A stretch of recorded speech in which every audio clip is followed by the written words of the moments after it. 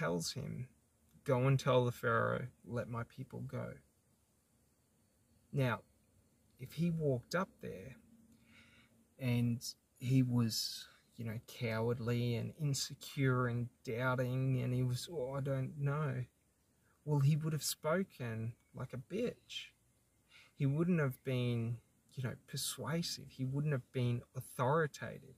They would have just killed him then and there. They would have seen him as pathetic.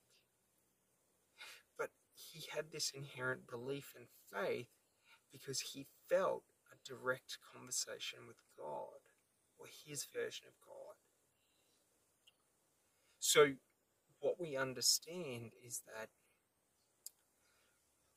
when we say, "I trust and believe that everything will work out for me," I have to walk as if it already